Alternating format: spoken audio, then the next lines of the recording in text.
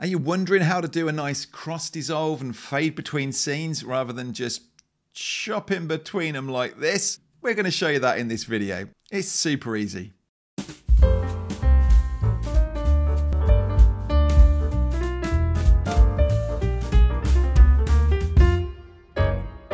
So maybe you're cutting between your scenes like this at the minute and you're just thinking, I wish it would just do a nice soft transition. Maybe you watch somebody else's and it seems to just fade across. Let me show you. It's super simple, this one. In your preferences down here, open this up and under the video tab, you've got default transition and it might be selected as no transition.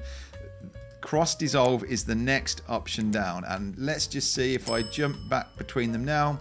See, there's a nice cross dissolve. And Ecamm don't just leave it there. Maybe you want a slow cross dissolve. We can do that. A slower transition between the two. Or maybe that's not good enough and you want a slower cross dissolve. We can do that.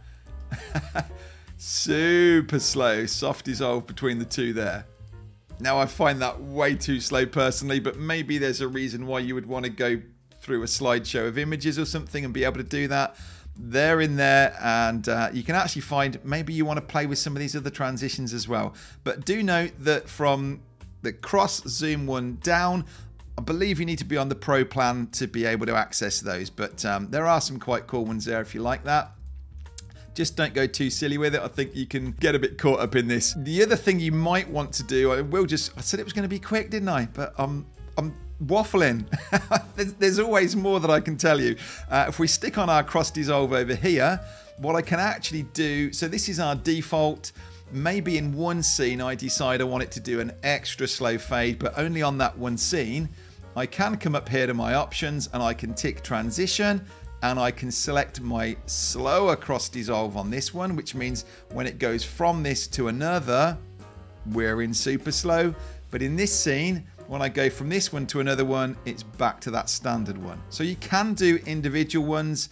I personally would just leave it set on default and have one across your stream. But there you go. That's how you do nice little transitions. If you want to know how to automatically do transitions, we're going to make a video on that one just here. We'll see you in another video.